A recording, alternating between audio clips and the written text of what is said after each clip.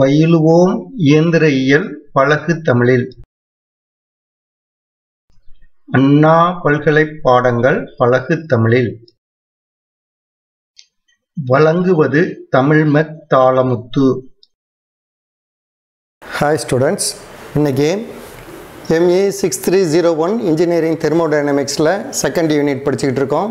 Second unit வந்து second law and availability analysis module 9 பார்க்குறோம். Module 9 வந்து ஒரு கொஸ்டினாக கொடுத்துருக்குறேன். Right about Clausius inequality. இது வந்து இந்த தெர்மோடைனமிக்ஸை பொறுத்தவரையில் ஒரு முக்கியமான கொஸ்டின். அதோட அண்ணா யூனிவர்சிட்டி எக்ஸாமுக்கு பொறுத்தவரையிலையும் ஒரு முக்கியமான கொஸ்டின். இது வந்து ஒரு 6 மார்க் 4 மார்க் கொஸ்டின் அளவுக்கு கேட்கலாம், அல்ல ஒரு 2 மார்க் கொஸ்டினாக கூட கேட்கலாம். இப்போ நான் வந்து ஒரு ஷார்ட் நோட் கொஸ்டின் அளவுக்கு 6 மார்க் கொஸ்டின் அளவுக்கு எப்படி எழுதணுங்கிறத சொல்கிறேன். கடைசியாக இது முடியும் போது ஒரு 2 மார்க் கொஸ்டின் கேட்டாங்கன்னா என்ன எழுதணும் அப்படிங்கிறதையும் நான் இப்போ சொல்கிறேன். இப்போ இதை பார்ப்போம். Clausius inequality states that when a system undergoes a cyclic process, the summation of dq divided by t around a closed cycle is less than or equal to 0. இதில் இது என்னன்னு தெரியுமா? dq upon tங்கிறது இதுதான் என்ட்ராப்பி. இந்த என்ட்ராப்பிங்கிற வேர்டையே கூட இந்த கிளாசியஸ்ங்கிற சயின்டிஸ்ட் தான் கொடுத்தாரு. இப்படி ஒரு ப்ராப்பர்ட்டிக்கு இது வந்து ஒரு ஸ்டேட் ப்ராப்பர்ட்டி. எந்த இடத்துல இருக்கிறோ அதுக்கு தகுந்தாப்பில் அதனுடைய என்ட்ராப்பி இருக்கும். நம்ம அடுத்த மாடியூலில் என்ட்ராப்பி கான்செப்டை படிப்போம். இப்போ TQ/Tங்கிறது என்ட்ராப்பிங்கிறத நினைவு வச்சுக்க. இந்த என்ட்ராப்பிங்கிறதையே கிளாசியஸ்ங்கிறவர் தான் முதல்ல இன்ட்ரடியூஸ் பண்ணார். அதுக்கு பிறகு இந்த தெர்மோடைனமிக்ஸில் நிறையா விஷயங்கள் வந்து ஈஸியாக அனலைஸ் பண்ண முடிஞ்சது. அதனால் he is one of the fathers of thermodynamics. தெர்மோடைனமிக்ஸுக்கு இவர் ஒரு முக்கியமான சயின்டிஸ்ட். இவர் வந்து ஒரு ஜெர்மன் சயின்டிஸ்ட். ஓகே, இப்போ இவர் என்ன சொல்லியிருக்கிறாருன்னா, இதே மாதிரி ஒரு சைக்கிளிக் ப்ராசஸ் நடக்குது. இந்த சைக்கிளிக் ப்ராசஸில் இந்த dq/t சொல்லக்கூடிய என்ட்ராப்பியை மொத்தமாக கூட்டினோம்னா அது வந்து ஒன்று 0வாக இருக்கும், அல்லட்டினா அதை விட குறையாக இருக்கும். எந்த காரணத்தை கொண்டும் 0க்கு மேலே வராது அப்படின்னு சொல்கிறாரு. இப்போ இதை மறுபடியும் ஒரு தடவை வாசித்து காட்டுறேன். Clausius inequality states that when a system undergoes a cyclic process, இங்கே ஒரு சிஸ்டம் வந்து சைக்கிளிக் ப்ராசஸில் போய்கிட்டு இருக்கு. அப்போ இந்த summation of dq/t, that is entropy around the closed cycle, is less than. இதை closed cycleங்கிறது வர நீ நினைவு வச்சுக்கிடாங்க. closed cycle is less than or equal to 0. Cyclic இன்டெக்ரல்ங்கிறது இந்த சைக்கிளிக் ப்ராசஸில் 4 ப்ராசஸ் இருந்துச்சுன்னா 4 ப்ராசஸையும் கூட்டணும். எதை கூட்டணும்? என்ட்ராப்பியை கூட்டினோம்னா அது வந்து எப்பயுமே 0வாக இருக்கும், அல்லட்டினா அதை விட 0வை விட லெஸ்ஸர் வேல்யூவாக இருக்கும். அதை ப்ரூஃப் பண்ணுறதுக்கு முதல்ல ஒரு சின்ன பிளாட். T வெர்சஸ் இது வந்து விங்கிறது வந்து ஸ்பெசிஃபிக் வால்யூம், டீங்கிறது டெம்பரேச்சர். இதில் முக்கியமானது நீ தெரிஞ்சுக்கிடணும், எப்பயுமே என்ட்ராப்பியை பொறுத்தளவில் இது வந்து அப்சல்யூட் டிகிரி கெல்வினில் தான் இருக்கணும். ஓகே, அதனால் இதுவும் கெல்வின் தான். இது வந்து ஸ்பெசிஃபிக் வால்யூம். இப்போ இங்கே வந்து நிறையா லைன்ஸ் இந்த பிங்க் கலரில் போட்டிருக்கிறதெல்லாம் அடியபேட்டிக் ப்ராசஸ். அடியபேட்டிக் ப்ராசஸஸ் வந்து எப்பயுமே ஒன்றுக்கு ஒன்று ஜாயிண்ட் ஆகாது, ஒரே சிஸ்டத்தில் இருக்கிறதுல எப்பயுமே பேரலாக தான் இருக்கும். இந்த கீழே போட்டிருக்க T2ங்கிற லைன் வந்து ஒரு ஐசோதெர்மல் ப்ராசஸ். இது எல்லா இதையும் கனெக்ட் பண்ணுது. அதே சமயத்தில் இந்த ஏங்கிற ஆரஞ்சு கலரில் போட்டிருக்கிறது ஏபிங்கிறது ஒரு process, any process.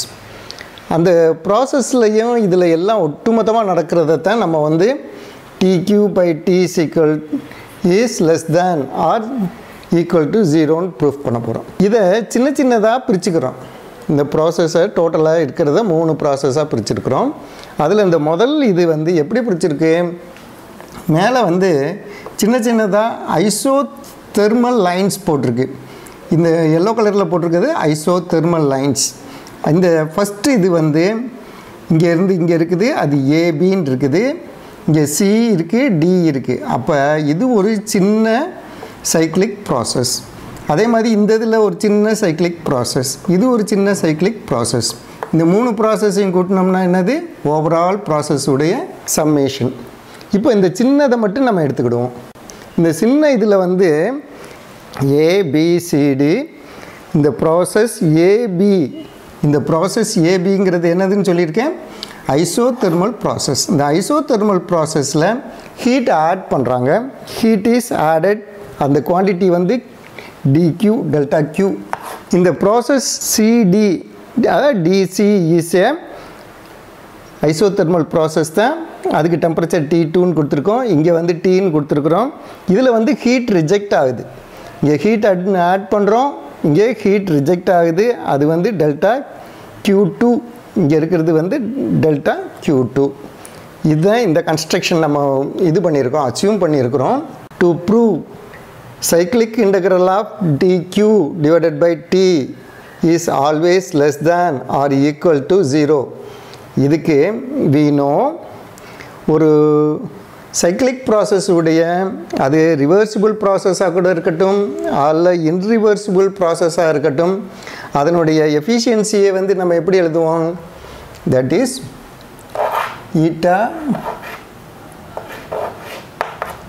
is equal to 1 minus TL divided by TH ன்னு எழுதும்.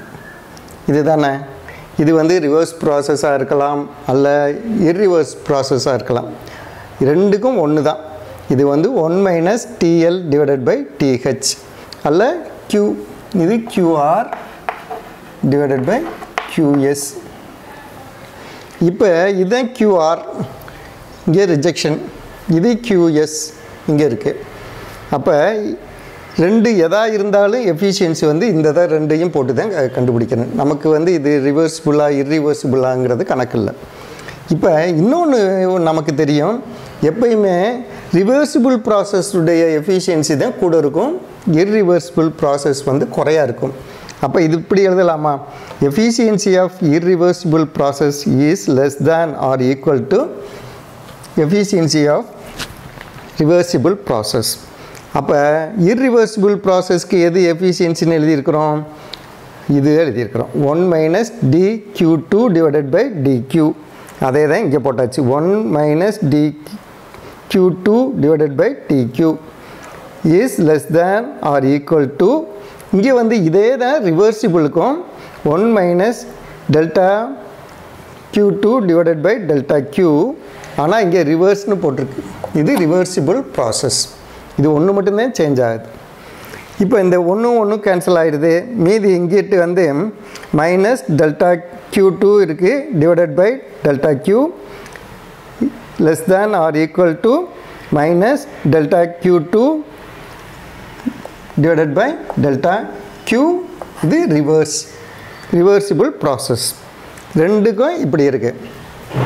இப்போ இந்த இதை மல்டிப்ளை பை நெகட்டிவ் சைன் இருக்கிறதுனால ரெண்டையும் எடுக்கிறதுக்காக நம்ம ரெண்டு பக்கமுமே நெகட்டிவால் மல்டிப்ளை பண்ணுறோம். அப்படி மல்டிப்ளை பண்ணும்போது இது ரெண்டும் ப்ளஸ் ஆகிடுது. அதே சமயத்தில் இது என்ன ஆகும், அதுவும் மாறிடுது. That is delta Q2 divided by delta Q is greater than or equal to, இங்கே என்னப்பா T2 பை T1 வந்திருக்கு. இங்கே வந்து நம்ம delta Q2 divided by delta Q தான் போட்டோம். ஆனால் இங்கே பார், we know for reversible process delta Q2 divided by delta Q is D2 by T1. நம்ம இங்கேயே போட்டிருக்கோம் இல்லையா, QR T எல்லாம் ரெப்ரசன்ட் பண்ணலாம், QS TH ரெப்ரசன்ட் பண்ணலாம். அப்போ இது என்னது, QRக்கு ஈக்குவலாக இருக்கிறது என்னது T2, இங்கே டெல்டா Q2க்கு ஈக்குவலாக இருக்கிறது T2, இதுக்கு ஈக்குவலாக இருக்கிறது T. அப்போ இது ரெண்டும் ஈக்குவல். அப்போ இதை வந்து நம்ம எதால் ரீப்ளேஸ் பண்ணியிருக்கோம், T2 பை Tயால் ரீப்ளேஸ் பண்ணிட்டோம். ஓகே, இப்போ இந்த T2-ஐ இந்த Q2க்கு கீழே கொண்டு வந்துடுறோம், இதை வந்து இங்கே மேலே கொண்டு போயிடுறோம். அப்போ delta Q2 divided by T2 is, இந்த பக்கம்லாம் என்ன வந்தது, லெஸ் தேன் வந்தது, மைனஸால் மல்டிப்ளை பண்ணும்போது என்ன ஆகிருக்கு, கிரேட்டர் தேன் ஆகிருக்கு. அப்போ greater than or equal to dq by dt வந்துருச்சு. இந்த இதை ஜஸ்ட் இதைத்தான் இங்கிட்டு லெஃப்ட் ரைட்டாக மாற்றி எழுதியிருக்கிறோம், வேறு ஒன்றும் இல்லை. இப்போ delta Q is delta Q divided by T is less than or equal to delta Q2 divided by T2. இதுதான் இதை நம்ம இந்த பக்கம் எழுதுறதுக்காக இந்த சிம்பிளையும் நம்ம மாற்றி போட்டிருக்கோம். சரியா? இதுதான் எப்பயும் குறைஞ்ச வேல்யூ, இது கூடின வேல்யூ. இப்பயும் அதே மீனிங் தான். delta Q divided by T is less than or equal to delta Q2 divided by T2. இன்னும் ஒரு 2 லைன் தான் இந்த இது இருக்குது. இது ப்ரூஃப் பண்ணுறதுக்கு இடமில்லாதனால இதை அழிச்சிட்டு உங்களுக்கு எழுதி காட்டுறேன். இப்போ அந்த கண்டினியூஷனை பார்ப்போம். அதில் என்ன எழுதி முடிச்சிருந்தோம்? delta Q divided by T is less than or equal to delta Q2 divided by T2. இப்போ for a reversible process delta dsங்கிறது என்னது? இது change of entropy. change of entropy is இங்கேயே கொடுத்துருக்கு பாரு, dq by dt. அதே மாதிரி இந்த change of entropy வந்து ரெண்டு இதுக்கும் ஈக்குவல் தான் for reversible processes. That is delta Q2 divided by T2 is equal to delta Q divided by T that is equal to ds. இங்கேயே கொடுத்துருக்கு. இந்த இதுக்கு பேர் தான் என்ட்ராபி. அப்போ ds வந்து இந்த இதாக, அப்போ இதை வந்து நம்ம dsன்னு ரீப்ளேஸ் பண்ணலாம். ரீப்ளேஸ் பண்ணிவிட்டு இப்போ டோட்டலாக நம்மளுடைய ப்ராசஸ் முழுவதுக்கும் இன்டெக்ரல் பண்ணுறோம். That is cyclic integral of dq divided by t. இந்த ஒரு இதுக்கு பண்ணதை இந்த டோட்டல் ஏபிங்கிற ப்ராசஸ் முழுவதுக்கும் நம்ம சைக்ளிக் ப்ராசஸ் பண்ணும்போது it is cyclic process of dq divided by t is less than or equal to cyclic process of ds. இப்போ ஒரு cyclic ப்ராசஸில் எது எது வெளியே போகுதோ அதெல்லாம் உள்ளேயும் வருது. தெர் இஸ் நோ சேஞ்ச் அப்படின்னு நம்ம படிச்சிருக்கிறோம். அதனால் இது வந்து 0 ஆயிடுது. அப்போ டோட்டலாக cyclic integral of dq divided by t is less than or equal to 0. இதுதான் இவர் சொல்லியிருக்கிறாரு. இதைத்தான் ப்ரூஃப் பண்ணுறதுக்காக இவ்வளவு லென்த்தாக நம்ம இது பண்ணியிருக்கிறோம். இதெல்லாம் ப்ரூஃப் பண்ணி என்னப்பா ஆகுது? இந்த கிளாசியஸ்ங்கிற சயின்டிஸ்ட் நமக்கு என்ன சொல்கிறாரு, அல்ல என்னதான் புரிய வைக்கிறதுக்காக இதெல்லாம் செஞ்சுருக்கிறாரு. இப்போ பார், if cyclic integral of dq by t is 0 the cycle is reversible. நீ ஒரு சைக்கிள் வந்து போர்டிலேயே மனசுலையே போட்டு இது ஒர்க் பண்ணும் அப்படின்னு ரெடி பண்ணி வச்சுருக்கிற, இன்னும் அது எக்ஸ்பெரிமெண்ட்டுக்கு இதுக்கு லேபுக்கு போகலை. அப்படி இருக்கிறதுக்கு முன்னாலேயே இதே மாதிரி மேத்தமெட்டிக்கலாக நீ கால்குலேட் பண்ணேன்னா அது வந்து cyclic integral of dq by t is equal to 0ன்னு வந்துச்சுன்னா இந்த சைக்கிள் இஸ் ரிவர்சிபிள். ஏன் ரிவர்சிபிளாக இருக்கிறதுக்கு நம்ம விரும்புகிறோம்? சைக்கிள் ரிவர்சிபிளாக இருந்தால் எல்லா லாஸும் ஒபே பண்ணும், அதனுடைய எஃபிஷியன்சி கூட இருக்கும். அப்போ அது வந்து ஒரு வயபிள் ஒரு மிஷினாக இருக்கும், ஒரு ஒர்க் பண்ணக்கூடிய ஒரு மிஷினாக இருக்கும். அப்போ இதுதான் ப்ரிஃபரபிள்.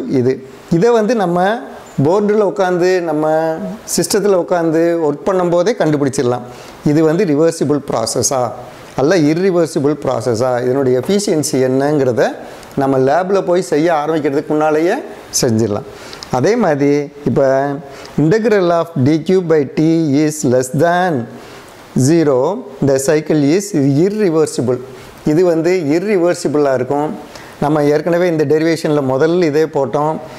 இர்ரிவர்சிபிளுடைய இது எஃபிஷியன்சி குறையாக இருக்குதுன்னு பார்த்தோம்.